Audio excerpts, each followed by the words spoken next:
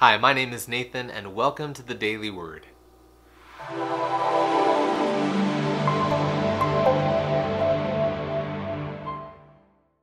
On today's episode of the Daily Word, we'll be in Acts chapter 5, verses 3 and 4.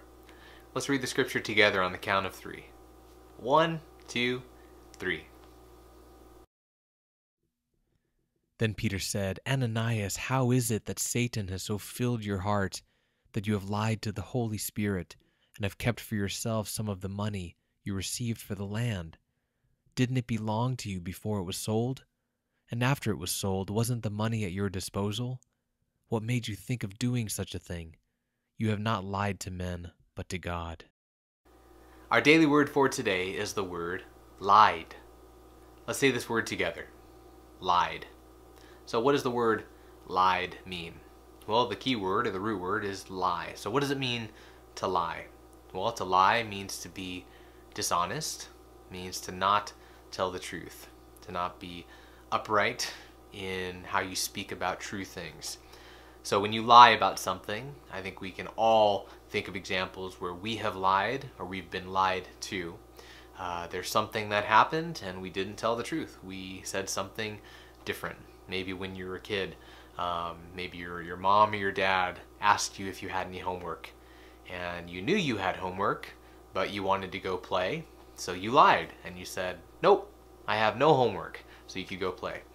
So lying, we can all share and empathize with one another in the experience of lying or being lied to, but to lie means to be dishonest or not tell the truth. So let's take that understanding of the word lie and put it back into our scripture, into Acts.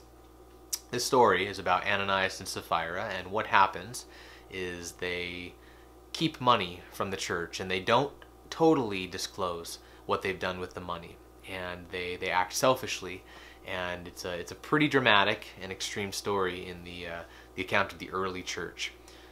But let's take it in the context of the word lie.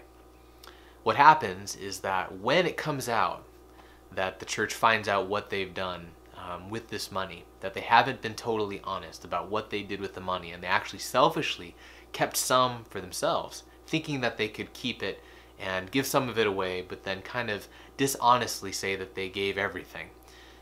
What happens is it comes out, and Peter confronts them, and basically he says, how could you think you could do this? How could you think that you could lie to God about this? You know, he's saying that this isn't just lying to us, your fellow brothers and sisters in Christ, the church. He's saying you're lying to God about what you've done. And that's what happens when you start to understand the perspective of the gospel in your life, and just the gospel in its nature. You start to realize that your sin is not necessarily stopping at just the people that you're sinning against. When you're lying to your mom or your dad that you don't have any homework, it's not just ending with your mom or dad, but you're lying to God. It goes through that interaction with people and what you're initially doing, and it's landing at God. You know, your sins are against the Lord. And I think we often have this idea that we can hide things, that maybe God is so distracted, there's so many big issues around the world that he must be occupied by. I could do this thing. I think if I protect it, maybe if I try to dress it up as something that maybe is serving him, even though I know in my heart that it's not, it's selfish, you think you can get away with it. We all have that. Sin wants to find a way to not honor God. Sin wants to find a way to worship ourselves and not worship the living God. And this video here, and hopefully other resources that you go to help you in your faith, is here to tell you that you cannot hide anything from God. And that's not there to scare you, but it is there to scare you, because he knows and he takes count of everything you're doing. And if you go to church just to go to church because you think it'll make him happy, but in your heart you're at home watching a football game, if you forgive a person in word, but in your heart you're holding resentment against that person and hoping that something bad happens, none of that is hidden. So I'm here as one of the people I hope in your life to tell you that nothing you do is hidden from the Lord. He sees everything.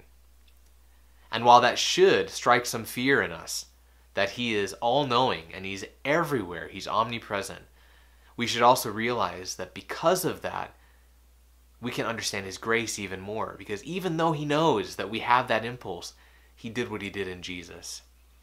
He did what he did, and he forgave us of that. And he continues to work with us and be patient with us, even though we know our impulses are to try to get away with stuff and to lie about something when we're in a jam, when we're stuck. But remember, you can't hide anything from God. So why waste any more time thinking that you can get away with it, and just be upfront and honest. And if you don't like going to church, then admit that.